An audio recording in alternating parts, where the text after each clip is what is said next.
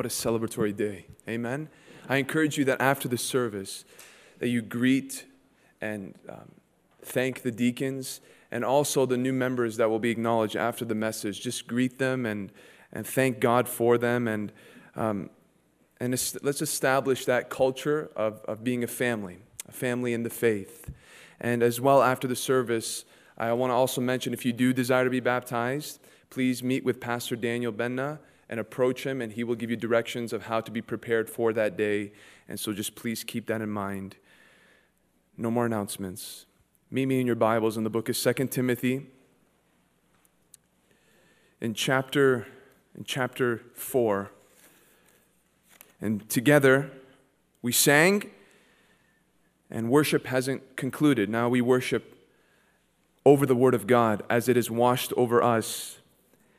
In 2 Timothy chapter 4, one verse to consider this afternoon, one verse that we will meditate on, one verse that we believe suffices to hear what God has to say to us in this day.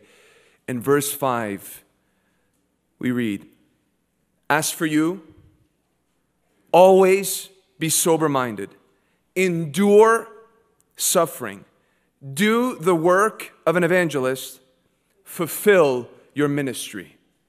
Lord, we ask you that you would empower the ministry of the word. We ask you, O Lord, and we confess that our love is often small and it is cold. But Lord, take the fire that Jeremiah said was your word and let it consume our hearts. Let it burn up all the dross, all the things that we've gathered that mean nothing, that are trivial, that are broken and unfulfilling. Lord, we pray that you would do a cleansing work as we receive your word. We pray, O Lord, that this word would not be measured by eloquence or even passion, but Lord, let the word do its work and let us sense the power of the Holy Spirit as he works through the word into our hearts. This is our deepest desire, that Christ would be seen, that he would be cherished and adored as his word is spoken to us. And so, Lord, as you did on that mount, hide all men except the God-man, Christ Jesus, in our midst, in our hearts. In Jesus' name we pray. Amen. This short verse is what we will give our attention to today. And it is really a summary of Paul's instructions to Timothy. It just really crystallizes everything that he's been saying up to this point. And as we look at this, this is directly given to a man who is called to be a minister and a pastor of a church in his day. The apostle himself is ready to share with his spiritual son of his soon departure into glory and the reward that awaits him because he was a servant of Christ and of the gospel. And after touching on that, Paul will conclude his letter by giving practical instructions for immediate needs concerning him. And warnings that dealt with their world. But as we will see in the coming weeks, though there is a context, and though it is clear that it is between two men and the ministries that they represent, it is rich with meaning for us today. And we will learn that in the coming Sundays if the Lord wills. But today, as we look at this one verse, as we look at this particular piece of scripture, we see 4 charges given to us in like bullet point fashion. And we can take our time on each of these charges and commands, but instead of looking at each of them in great detail, we will focus on the last command. The last command, while not neglecting the others, but we want to just hear these 3 words and what they mean as they really encompass and they really summarize what Timothy's duty is and what is yours and mine as well. Fulfill your ministry. Fulfill your ministry. Paul is about to spell out those heart-stirring words that I'm sure you have heard at the funerals of faithful saints. I fought the good fight. I finished the race. I have kept the faith. I can't imagine being able to say anything less than that of my own life, and I hope you hope to say the same at the end of yours. And this man who is a spiritual father with all of his heart, desired for his protege, desired for this man that he has watched grow over the years in his faith and in his practice and in his ministry. He wants him to be able to resound that same declaration when his appointment with death arrives. But the only way that Timothy can share in that sweet experience, the only way that he would be able to reflect back on his journey throughout his days on the earth and be convinced that it wasn't a waste, the only way that he can even know a certain excitement as he is ready to enter into eternity is if he fulfilled his ministry. It can only come by knowing that you have done just that. And Paul's desire for Timothy is the leadership's desire for you. That every single one of you in this place would know now, and you would know at the end of your life, I have indeed fulfilled my ministry. But what does that mean? What does that imply? It is to commit yourself to the assignment that God has given to you until you arrive into glory. It speaks of a way of life, one that is serious about steadfast service to the Lord, a wholehearted commitment and desire to be diligent to serving God in the way that He has ordained for you, in the way that He has planned for you, in the way that He has prepared for you. To fulfill means to make completion of. It means that you know that with the grace and the time and the strength and the flexibility that you've been given, you have done all that you can to fulfill the duties of the unique ministry that the Lord Jesus Christ has called you to for the long haul. Fulfilled your ministry. And it is in that pursuit of life that you and I will know a richness of the soul. And it is in that pursuit of life that you and I will have a confidence that there awaits us a reservation of rewards that will outshine all the trophies and prizes that this world can offer. Fulfill your ministry. Fulfill your ministry. Before Paul's about to speak of his death, before he's about to get personal, he gives this charge. Timothy, I beg of you, make sure that your life surrounds around this knowledge. I am serving the Lord. Everything orbits around that. It is not a piece of the pie. It is the pie itself, and I fill it with all the other things that I must do as a human that needs to survive in this life. Fulfill your ministry. And the Spirit of God who expressed this desire for Timothy through Paul has no lesser expectations for you and I at this time in church history. I know things are busy. I know things are distracting. I know technology has developed. I know a lot of things have advanced since Timothy's day, but one thing hasn't changed. You have a call in your life. When God extended His hand and gave you the opportunity to be saved, He also extended His hand once you said yes to serve Him in a particular way. It's not that some have received salvation while others have received salvation and a special call. If you have been saved, God has also predestined for you a particular way of life that will glorify Him as you are indwelt with His Holy Spirit. But the Holy Spirit is not going to make you a puppet. He invites you into fulfilling your ministry. That's not really a complex subject. That's Sunday school level understanding of the basics of this faith. But as much as you and I have heard that growing up our lives, and it almost doesn't have impact anymore because we're so familiar with that ministry, I know I'm supposed to serve God and do this. We all might understand generally that every Christian is to serve God to a specific capacity. But the fact that this charge is laid out tells us that it's possible to miss the mark. To actually miss the mark. I can believe that all Christians should honor God with practical service, but I can also miss the opportunities that the Lord would have for me from the moment I said yes to Him to the moment where He says, it's time to come home. And that's what I want to address today. Because those same people who would acknowledge that, yes, God has called me to a specific ministry might have at one point in their lives, usually in the early stages of salvation, be totally consumed with the desire to do nothing else but reserve all your resources and give all your time as much as possible to knowing that you play a part in advancing the kingdom of God with your contribution. But why is it that when we study the trajectory of Christians' lives, why is it that over time, many of them, in their service to God, in their zeal for God, in their dedication to a particular ministry or ministries, fizzle out down to mere church attendance? Why is it that many good-hearted Christians lose heart? Why is it that dissipates? Why is it that it evaporates and we feel as though we're just comfortable observing our lives play out before us without intentionality? How does that happen? Well, this message aims to provide those insights. And in understanding those insights, I pray that you and I would protect ourselves from these pitfalls that have sabotaged many callings and have stolen many crowns that were prepared to be laid on the brows of those who have put their faith in Christ. I want to tell you today why Christians quit. I'm not talking about pastors quitting the ministry.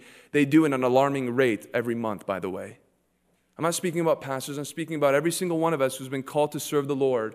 And that can be hidden. That can be through speaking. That can be through serving. But why is it that so many Christians quit? They don't quit on the faith. They don't quit on hearing sermons. They don't quit on attending a local church.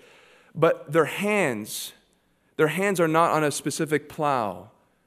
There are no callus marks. There are no scars. There's no dirt underneath their fingernails. How does that happen? I want to give you very simple insights that will hopefully protect you and I from ever living a life that is meaningless. If your ambition in life is to retire somewhere in a nice home where you paid off all your debts, and you get to travel a little bit more than you did before, that you have a little bit more freedom than you did when you were raising kids, I'm telling you that is not God's plan for your life. God wants you to serve Him until your dying breath. God wants you to be spent for Him. God has put too much in you for you to look no different than those who are pursuing the American dream. There's a kingdom dream. There is a vision beyond this life, and that's what makes Christians so unique. Not just where we're going because we put our faith in the perfect Savior, but how we're getting there and what we're doing in the meantime. Can I tell you why some Christians do not fulfill their ministry? Let me give you one. Meet me in the book of Colossians, chapter 4.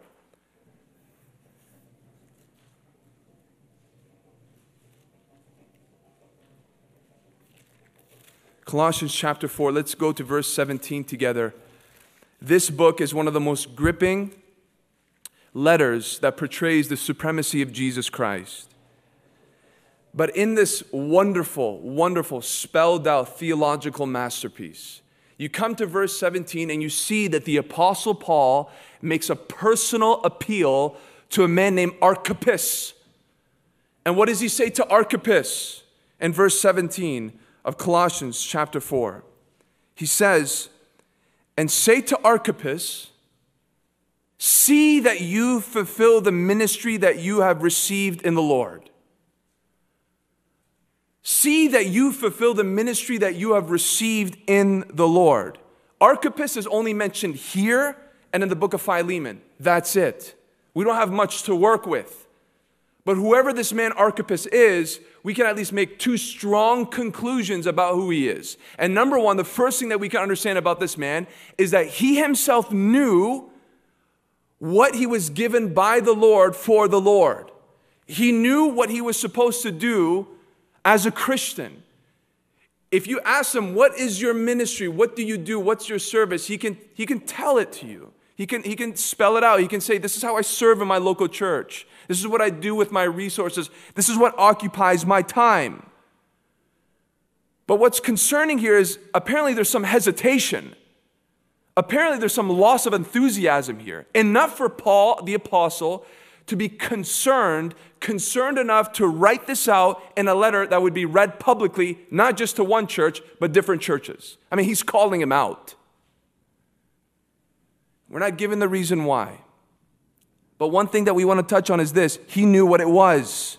And someone once encouraged, as you come to this verse, why don't you replace Archippus' name with your own and read it as though it was directed to you and see how your heart responds to such an admonition. So I come to this verse and I read, and say to Daniel Batarseh, see that you fulfill the ministry that you have received in the Lord. Now put your name there mentally and read that over and over again, and then ask yourself, how does your heart respond?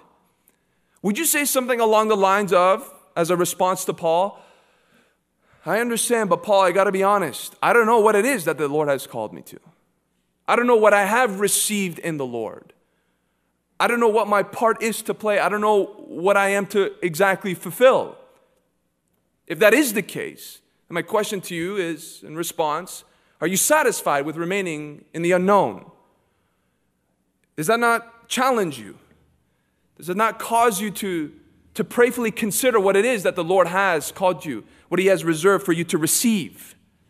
Because God's will for you is not just for Archippus, it's for all of us in this place, is that you would discover what He has planned for you, and it's not much of a mystery.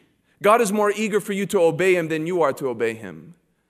God is more eager for you to experience the joys of serving Him than you are. And so we have to understand here that Archippus knew, and he was not to remain idle.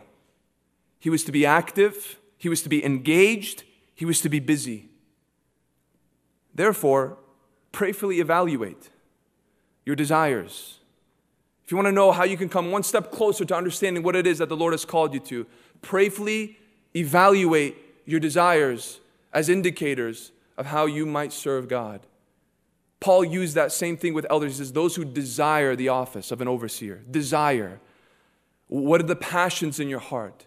What do you feel like you're inclined to? If you just let your thoughts rest, what do you see happening? What brings you joy? What brings you excitement? What motivates you? Examine such a thing. And then from that place, also consider your gifts as indicators of how you can be effective for the glory of God. Desire is one thing, but then look at the ability. Does it match the desire? Though it may not be matured, there has to be some kind of skill. What is the gifting? What is natural to you? What flows out of you? What is not forced? What is there that has a grace and that others can recognize? When you do this, I'm blessed. I can smell the fragrance of the Spirit of God through that as you serve in such a way.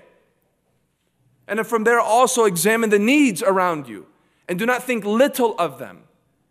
Everybody that wants to know God's will wants a message from heaven. They want an angel to appear in their room. But it's much more simple than that. To understand and to fulfill your ministry does not mean that you will have some ministerial position, that you'll have some title, that you'll have some long-term tenure. That's not the case. It can be as simple as opportunities that come up from time to time and you joyfully submitting yourself to that opportunity, knowing that you're fulfilling a need. It can be seasonal. It can be sporadic. It can be here and there. But you know within your soul, I am doing something for the Lord.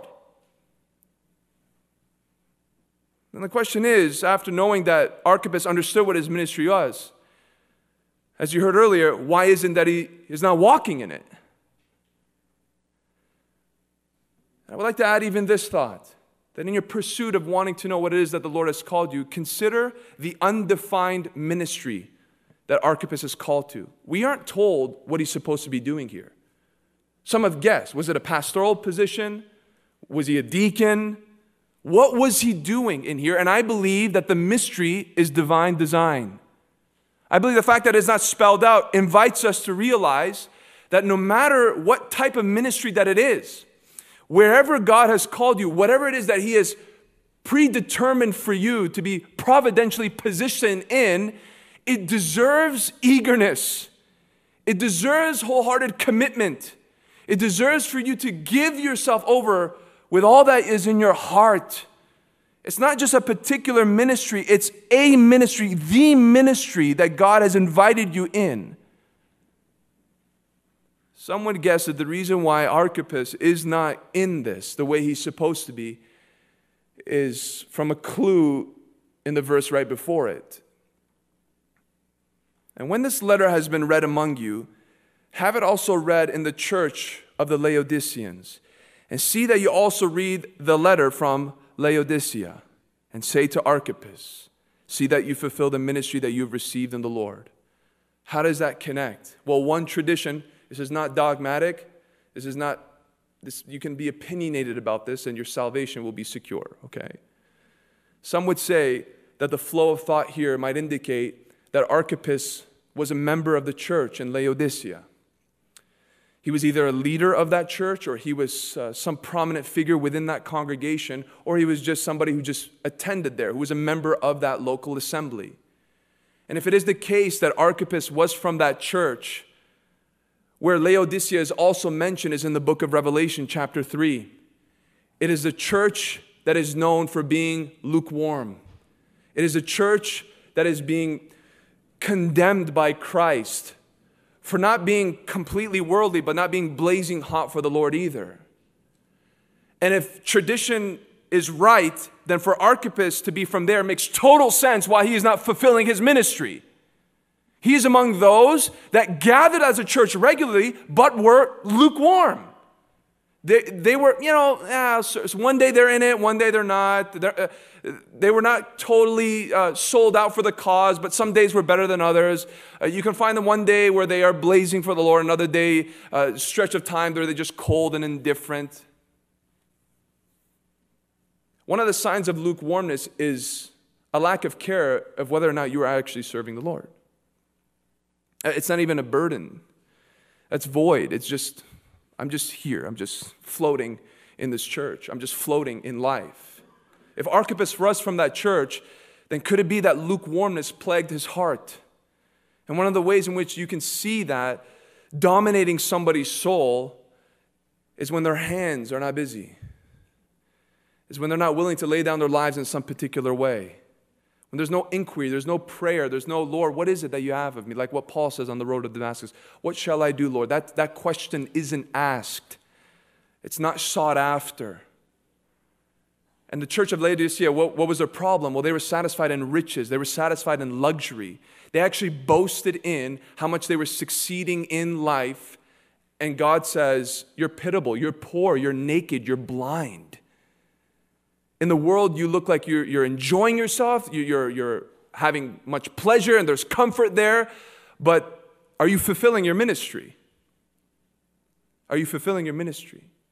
I have to say, quite honestly, that many Christians can live decades in the faith, and that's never a concern. It might have been at one point, but it's never a reoccurring theme in their lives. Wherever God places you, that question should be asked. Okay, Lord, here I am at this place.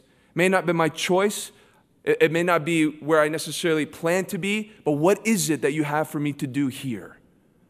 Fulfill your ministry. The reason why people give up is they haven't even started to begin with. They don't know, and they're content with that.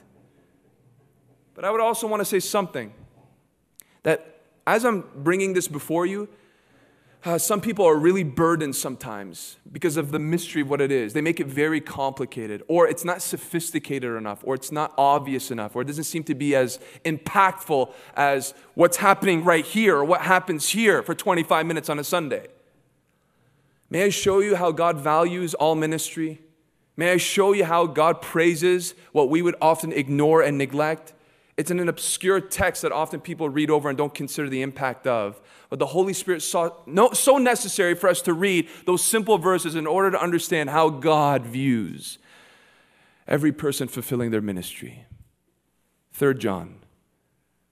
Let's go to that epistle together. It's only a few verses.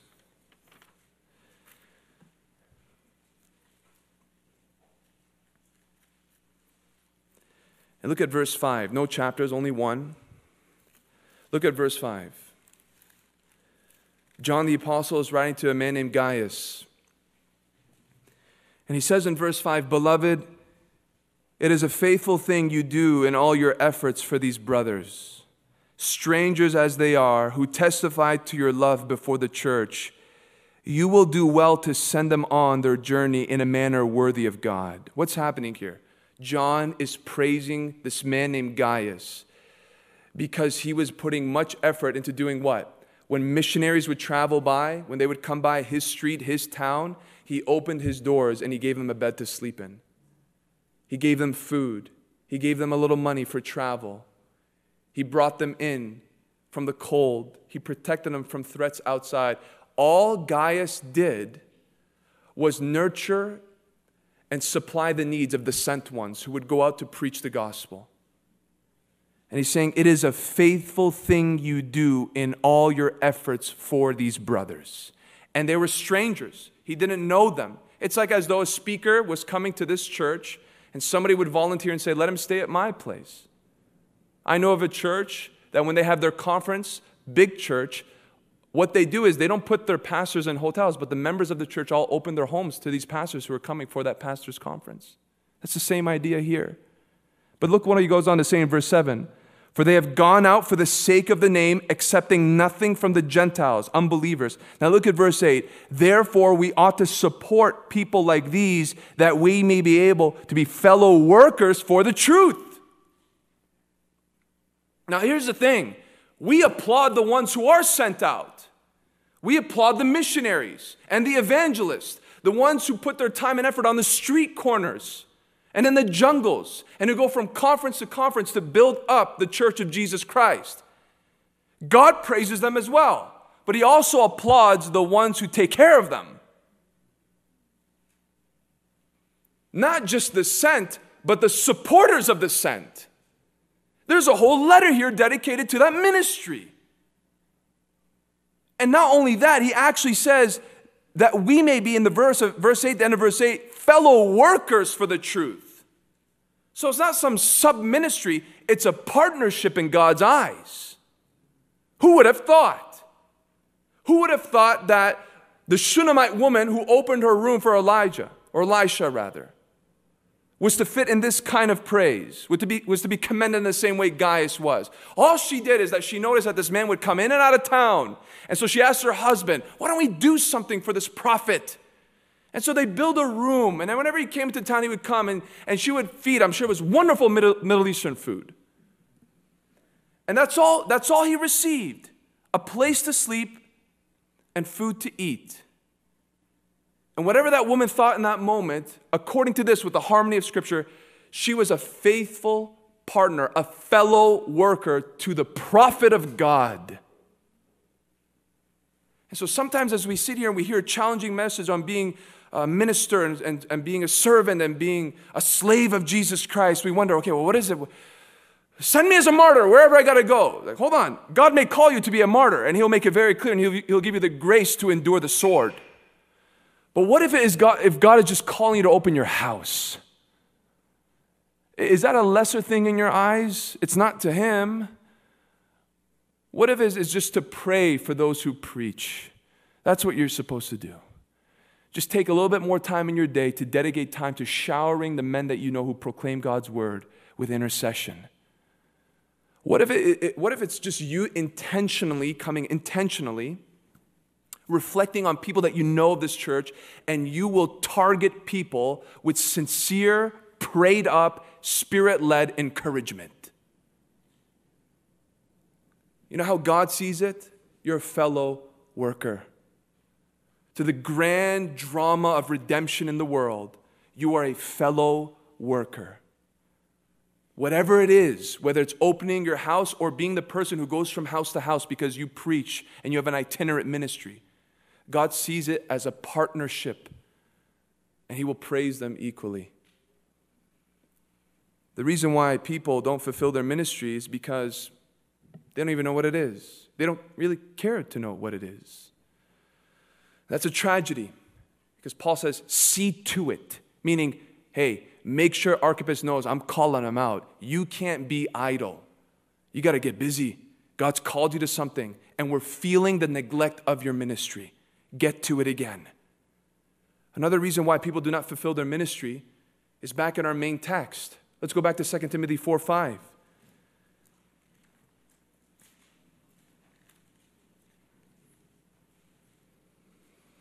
At first glance, when we read that verse, they kind of seem like disconnected commands. But when you reflect on it long enough and you actually merge them together, what you see is a wonderful insight to the potential of God's work in and through us. What do I mean? We read, be sober-minded, endure suffering, do the work of an evangelist, fulfill your ministry. Well, what does that have to do with one another? I argue that you can make these commands and place them into two separate categories. The first two deal with Timothy's focus and attention to the inner man. Be sober-minded. Endure suffering. What does that mean? That's internal. In other words, make sure you disciple yourself. Don't worry about preaching to your congregation. Preach certain truths to your own soul. Establish yourself from within. You're going to have to wrestle with some of your thoughts, Timothy. You're going to have to deflect certain lies that will try to weaken your convictions and your courage. So before you do anything else, make sure that your mind is sober. Make sure that you have the inner fortitude. Because the second reason why people do not endure in fulfilling their ministry is because they have failed to understand the difficulties there are in ministry. Because look at the second set. The first set is inward. Look at the second one. Do the work of an evangelist. Fulfill your ministry. Those are Timothy's energy and attention going to other men. The first set, yourself. The second set, to those around you. And even as a pastor, you're going to teach, but do the work of an evangelist. In what way? Preach the gospel as you teach God's word. There are people in your church, Timothy. As a pastor, you're going to occupy much of your time around those who are saints. But there are going to be people from within who are unconverted. Is that you today? Is that you today? Are you unsaved? The church is supposed to have pastors that in their teaching, verse by verse, chapter, book by book, yes, through that should call sinners to repentance and faith. And that is why you hear the gospel from this pulpit almost regularly, because pastors are called to preach to those in the midst who do not know Christ. But not just do the work of an evangelist. Fulfill your ministry. You're a pastor still. Give your time to ministering and to feeding, and to shepherding and counseling and praying with those who are walking with Jesus Christ. What's the point? You understand these categories. Two are internal, two are external. And the point of that organization is that you and I cannot be effective in our service to others unless we are first sound and secure in our own souls. He didn't say do the work of an evangelist, fulfill your ministry, be sober-minded, and endure suffering. That's to put the cart before the horse. He says you need to be sober and you need to be ready. And then you can be an evangelist. And then you can fulfill your ministry. You have many believers with zeal and excitement who want to serve God, but they have no longevity. They burn out. They give up. They move from church to church. They sign up for a ministry. Like Peter, they declare their dedication until death. And all it takes is a little trouble, a little turbulence, and they're out. And then now we got to fill it up again, and then we got to fill it up again. Why? I'll give you one reason why. They're not sober-minded. And they are not prepared to suffer. What does Paul mean to be sober-minded? It means to be clear in your thinking. It means to be alert. It's the opposite of being influenced by external substances. When a man is drunk, he cannot control his thoughts. He is influenced by something else, determining his words and his actions and his behavior. What he's telling him is, you, before anything else, you need to get a grip on yourself. You better know how to be clear-headed. What's the context? Well, throughout this time, we've been hearing that the world that Timothy was living in was going to change drastically. There was going to be a rise of depravity. There was going to be people lining up to going to these supposed churches who are teaching demonic things. And so with this shift coming, with the hype of the newest and the latest, with sin all around him, with events breaking out on the headlines, Timothy could be tempted to be influenced by such things. He could be swayed. And so he had to be so concrete in his doctrine and his ministry practice through the waves that would crash on him and in his church. But not just the world at large. Timothy's personal world was going to be changed. His mentor, his beloved friend, was going to die. He's not going to be able to hold his hand. He's not going to be able to send letters to encourage him from a distance. Timothy is going to go into the cloud. He's going to go into the storm by himself, at least without Paul. With all of that being considered, Paul says, as for you, Timothy, You better get control of your thoughts.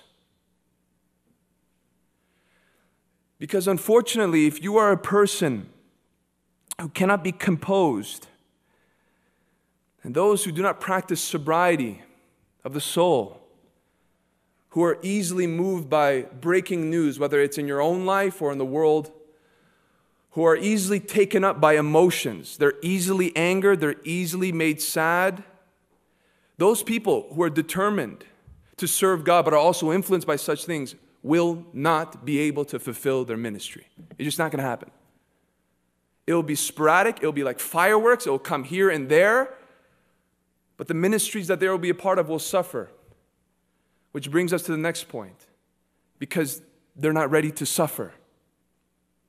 Ministries in local churches often suffer because the people who are serving in those ministries did not anticipate the pain of serving God. Oh, you think it's just for pastors? Is a pastor a separate body, or are we all not connected as members of one body? When my hand hurts, the rest of my body feels it. When there is pain in my leg, it screams throughout my frame. You know this. How much is Paul going to mention suffering in one letter? Join with me in suffering. Suffering's here, suffering there. Suffer, suffer, suffer, suffer, suffer, suffer, suffer. You think the Bible's trying to give us a hint? Serving Jesus Christ is not easy. If you believe otherwise, you will not be able to fulfill your ministry. And if it has been easy, give it a little bit of time. If it has been easy for a long time, if it has been easy for years, maybe you're doing something wrong. It's costly. It's demanding. It's often underappreciated. There are challenges from within and there are obstacles outside. Sometimes ministry is often made more difficult because of stubborn saints, and often because of satanic forces that try to throw ministries off course. And again, all you have to do is be dedicated long enough to a church that preaches God's word for you to feel what I am talking about. It's a very unique experience. And as I said earlier, people suffer because ministries suffer.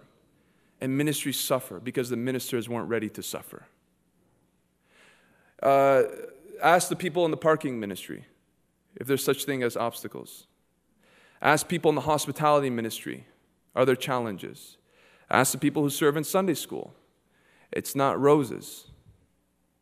Ask any ministry if there was anything within that has caused them to be pressured, that's caused them to pray a little bit longer, that's caused them to contemplate their involvement in that ministry. And you will know that there is suffering in every ministry. People don't see it. People don't believe it. And some, when it gets really hard, believe that the solution is to go to another place where there will be less pain and less trouble. You're in for a surprise. It reminds me of the whimsical story of a preacher who shared about a pastor who came to his wife one day because he had received a call from a town next door. And he was invited to be a pastor of another church. And so he sits down with his wife and he says, listen, I've just gotten a call to another church. The church is larger. It's much better. The people cause less trouble. They are refined. They are cultured. And they don't cause issues from within. The pay is better. So get this, honey. I'm going to go upstairs and I'm going to ask the Lord if it's His will for us to move to that church. And his lovely wife innocently said, fine, I'll come up with you and we'll pray together. And he goes, oh my, no, you stay down here and you pack.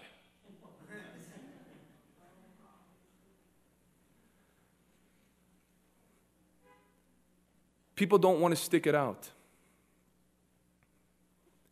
People have come into this thing, whether a pastoral position or anything else, less, in terms of involvement and demand. And when the going gets tough, I'm out of here. And I believe we're seeing the repercussions of this individualistic mentality in the church and marriage and in everything else. If it doesn't benefit me, the moment it gets costly and demands, I'm out of here. You will not be able to fulfill your ministry. Lastly, why do people not fulfill? Why do people quit? Why do people give up? Why are people inconsistent? Because they keep desiring somebody else's ministry. When Paul told Timothy to fulfill your ministry, he was calling him to be faithful to his ministry. To his ministry. The one that God called him to. Nothing more, nothing less than that. Even when he told him to do a work of an evangelist, he didn't say, you are an evangelist. He didn't say, become an evangelist. That's the office. He says, in your pastorate, make sure that you have evangelistic qualities. You're a pastor still. Many believers get themselves in trouble. You know why? Some because they are lazy in their own lane. Others because they want to drive in someone else's. Fulfill your ministry. There are some who strive to operate in something that God has not wired you for. They did not receive a grace to perform or execute it. Others want to feel more responsible. They want to feel as though they're making more of an impact serving people. And because of that, they neglect the exact role that they've been given because they've spread themselves so thin and their attention is given elsewhere, except the very thing that God needs you for. And there are others who romanticize what ministry can offer to self or to a sense of identity. And so they begin to covet something that God is obviously not giving you or gifted you for.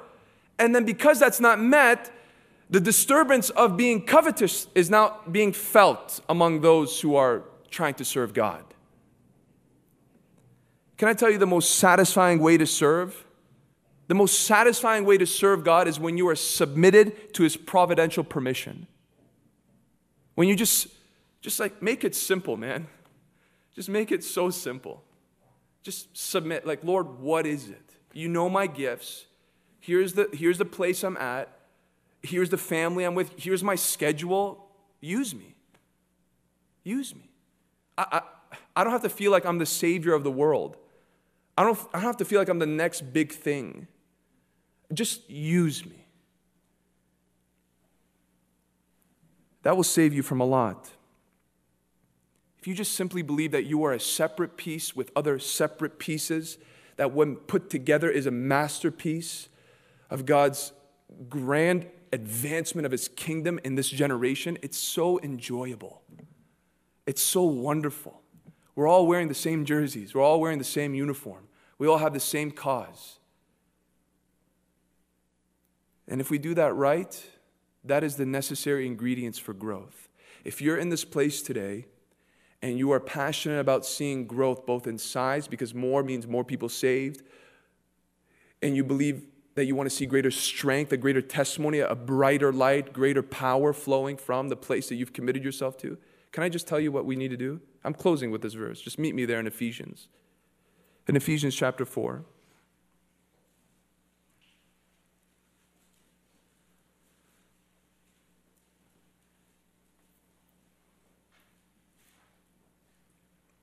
Ephesians 4:15, Paul says, rather speaking truth in love, we are to grow up in every way into Him who is the head, into Christ, from whom the whole body, joined and held together by every joint with which it is equipped. Now look at this. When each part is working properly, makes the body grow so that it builds itself up in love. Do you know how we can be free from being stagnant? Do you know how we can be free from just not seeing anything move throughout the years? Is when every single person is determined to say, just tell me what it is. Lord, show me what it is. I will stay there. I will do it. If there's more, you'll give me the grace to do more. If it's just this, then I will do it as best as I can by the empowerment of your Holy Spirit. And when each part, nut and bolt, is moving, and all the little tricks, all the little things, and any kind of equipment or any kind of thing moves, then things begin to advance and more ground is taken up for the glory of God. We would get in much trouble if in our physical bodies, our fingers didn't want to operate in the way they are called to operate because they're protesting to be ears. And if our right foot would scream to us constantly in pain because it wanted to be a hand, we would be paralyzed. And that sounds silly and that sounds ridiculous, but then what about the body of Christ? When there is different parts in the local assembly who have members not willing to move in the way that God has called them to move, and instead of there being a concert, the same concert as you see this happening right here, hopefully it's not distracting, this concert of the body flowing in unison, this body flowing in harmony, instead of there being a concert, it's chaos. You see one arm limping, you see one leg not moving, and God's just saying, if you just all trust in me and you just say, Lord, put me where I need to, watch how I can fashion you, and watch the vitality and watch the grace that will flow through this body, picking things up, moving forward, protecting itself, only when each part is working properly. Why do many Christians not fulfill their ministries? Some don't care. After this, it's quite possible that you're just like, whatever. Some did not anticipate the hardships that come with ministry. And some complicate the simplicity of fulfilling the ministry that God has called you to. And so I hope and pray that with this charge, we would continue in the attitude and direction that we have been up to this point. Fulfill your ministry. Let's pray.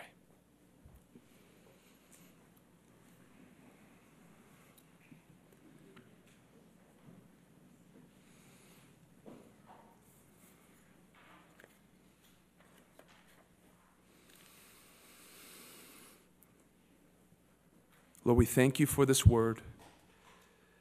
Lord, we see the wonderful insight of being able to allow your Spirit to work in us first, to be sober-minded and to endure suffering before we actually have any chance of being effective long-term to reaching the lost and fulfilling our ministry among one another.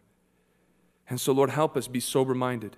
Help us have the strength and the honesty of the reality of serving you. And Lord, when we lose hope and motivation, help us see Christ who served the Father with great challenges. In those 3 years, great obstacles, persecution, threats, hunger, sleeplessness, sleeping in a storm. And Lord, we thank you for this body of people who want to serve you. May that be true in the days and months and years to come, that what moved us forward, yes, your grace, yes, your word, but Lord, every part working properly. We long to obey you and just be the part that you have providentially allowed us to be. We give you worship now in Jesus' name. Amen.